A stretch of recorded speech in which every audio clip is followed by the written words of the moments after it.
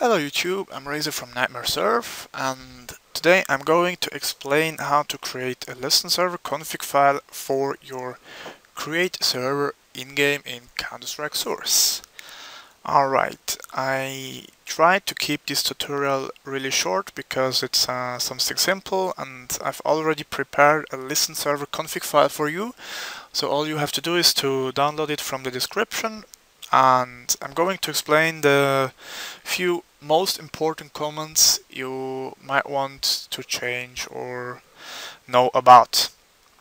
Alright, this is what my Listenserver config file looks like.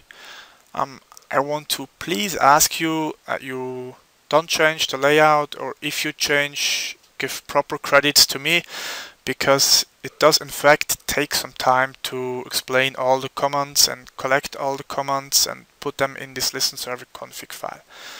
Alright, the first thing you might want to change is the host name. It doesn't really matter because no one is going to be able to see it anyway if you play on a LAN server.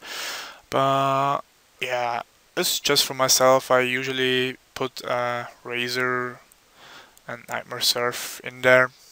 That's nice, but it's not really important. Then after that I want to explain the command here. This is basically what does remove all the timer in a surf map, if there are any timers. But the timers are usually executed once you step into a level or run through a portal. So you might want to bind this to a key and activate it while playing in-game again, because this doesn't work at all times. Here below we have the basic server settings used to run the server. I don't really want to explain anything here because oh yes, one thing I want to explain is this command. You might not have seen this command. This is basically how long the delay is after you die till the next round. So with this command you only have 1 second delay. Usually it's 7 seconds, which is pretty long to me at least. So if you, as example, die by accident or mistake, or even if you want to die, whatever, your respawns and the round restarts within 1 second. That's really useful. Then below here we have all the surf settings you will need. The accelerate is set to 5. You usually should keep that to 5 unless you surf on Skyworld. Below that we have the air accelerate, which is set to 150. You should usually leave that as well unless you're a trick surfer. And the next two commands are to enable bunny hopping and to enable boost. I highly recommend to leave them on 1 if you're a surfer. Then below again are two belows. The cheats set to 1, so you can always use no clip if you want to explore a level or a map, whatever. And here at the end we have TV enable 1, which basically activates your source TV in your create server.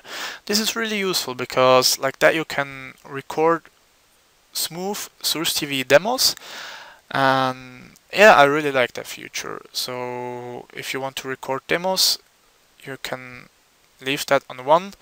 If you want, you can put auto record to 1 as well, then it records every demo, basically everything you are while you are in your create server. But to me that just creates sometimes really large files and I don't like that. Then your TV name, if you want, you can change that as well. I just have it as Nightmare TV. And below here there are the commands explained you need to record. Just a short thing is you have to get rid of these if you record a demo. So basically what you put in console is a TV online record and your demo name, which could example be demo Raz0r 1 or whatever. That's up to you, I guess. And yeah, that's basically it. That's the whole thing already. Like I said, you have to put it into your cstrike config folder. It's really easy. The download link is in the description. I'm going to add a link to a txt file which you can open in Firefox, Opera, Chrome, or Internet Explorer, whatever you are using, just in case you assume I am putting a virus in this file, which I of course would never do.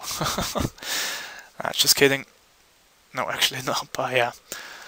Well, that's it, and please again, don't remove my credits, and if you modify anything or change anything, just add your name in the credits, because like I said before, it really takes some time to lay out all this and explain all the comments. So thanks a lot for watching. I hope you enjoy my tutorial, and maybe we see us again in another tutorial. Bye bye.